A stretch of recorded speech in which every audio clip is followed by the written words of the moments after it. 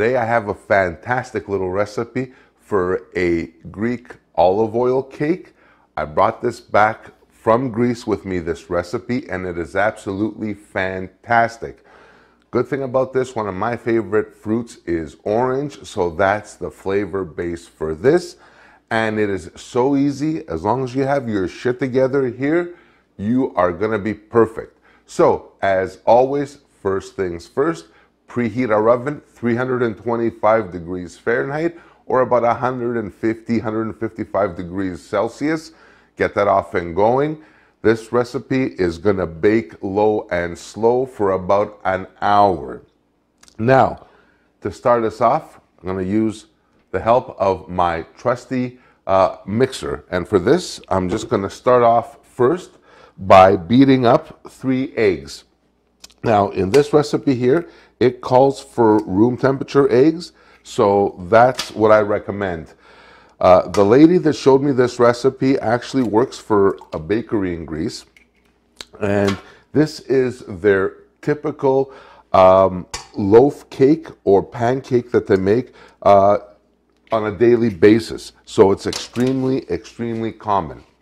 Just drop this down, and all I'm going to do is lock and load and just start beating these eggs up.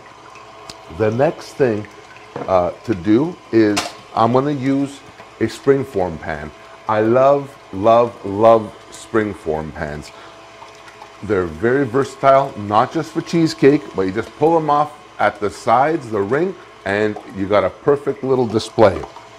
So for this, I'm going to line or grease my my springform pan with a little bit of my Greek extra virgin olive oil. You don't need much, just enough to get around the sides and kind of get this to prevent or get this to stop sticking. So that's perfect right there. Nothing to this. This is ready to go. The next step for this is incorporating our dry ingredients through a sifter. Very important. 2 cups all-purpose flour is going to go in just like that. I'm going to take 1 teaspoon of salt is going in. 1 teaspoon baking powder is going to go in just like that. Let me get these out of the way. Perfect.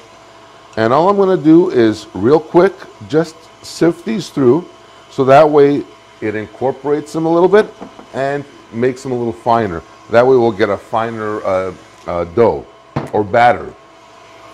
So get that off and going. So now our eggs are whipped up. They're going along nicely. Time for the next step. Now that our eggs have been in there for a couple of minutes and they're beaten up all nicely, time to add my sugar. And for this, I'm using 1 1/4 cups of granulated sugar and the zest of 2 oranges.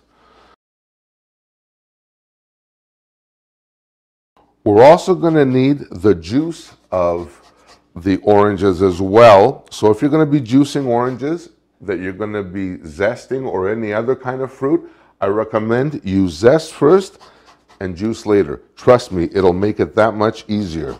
All right, so that's the zest of my 2 oranges going in there now. So now while our batter is going, time to get some orange juice happening. And for this, I'm going to need approximately 1/2 cup of orange juice.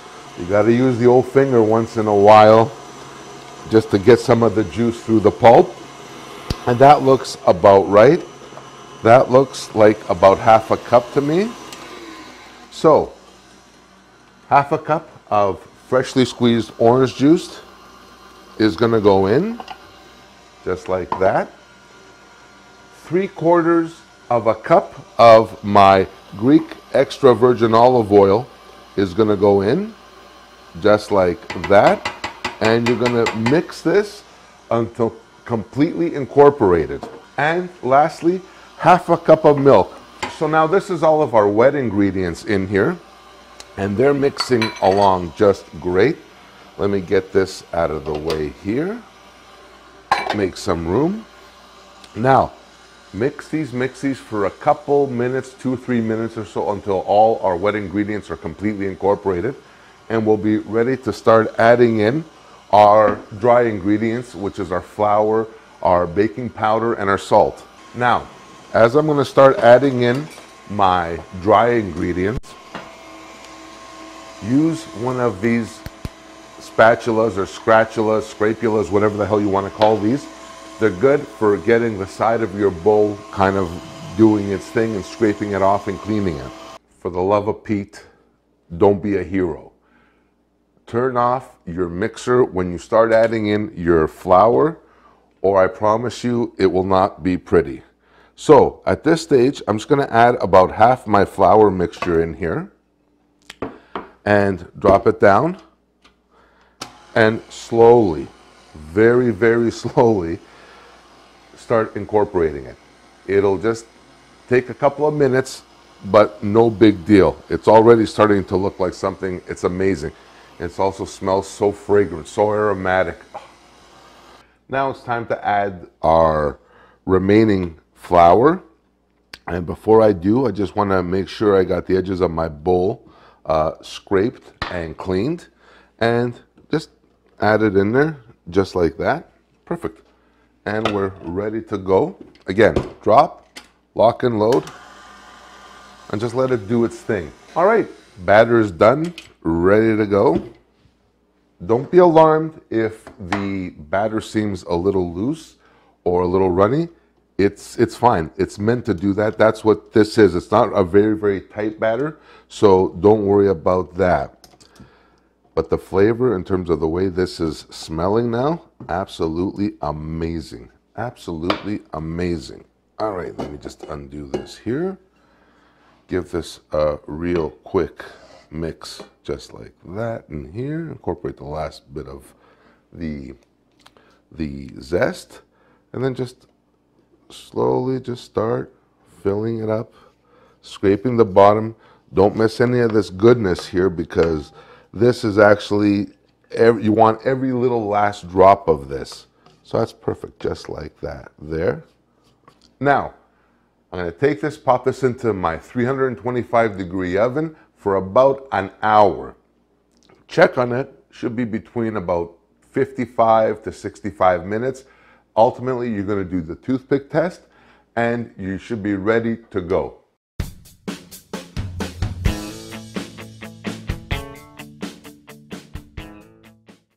All right, so now my cake is done, and it looks like it's done to perfection. It baked off, and I let it sit for about an hour, closer to an hour and a half right now, it looks like. So it's pretty much completely cooled, got a little bit of residual heat, but that's fine.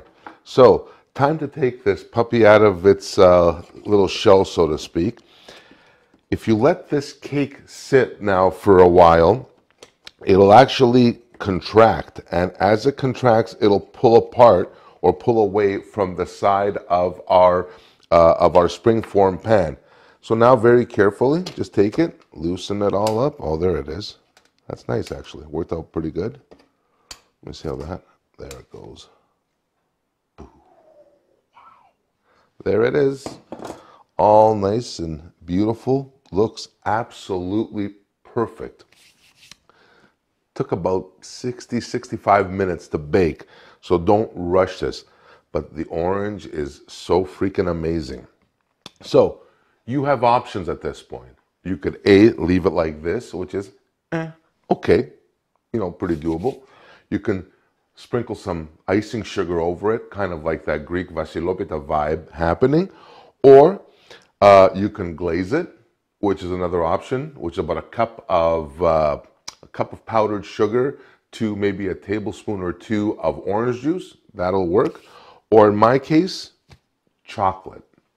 And in my world, chocolate and orange go really, really well together. So what am I going to do?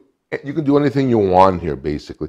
I'm just going to just take it and slowly just make little patterns around it.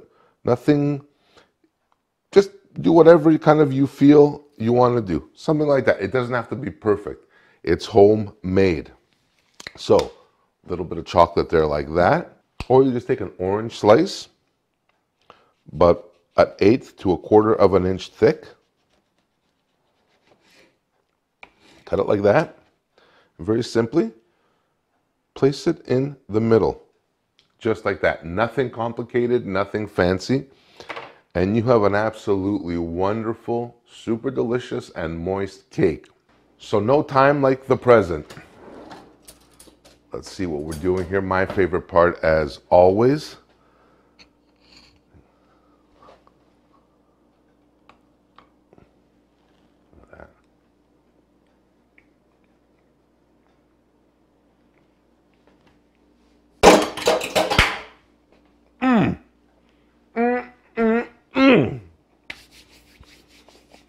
What a beautiful orange flavor. That kiss of the chocolate syrup. So good. So that's it for this episode on my Greek orange olive oil cake. I brought this recipe back from Greece and I'm really, really glad I did. And if you try this, you'll know exactly what I'm talking about. If you like this video, please smash that like button. Subscribe if you haven't already. Check me out online at kensgreektable.com. And as always, I look forward to seeing you on the next one. Until next time, bye for now.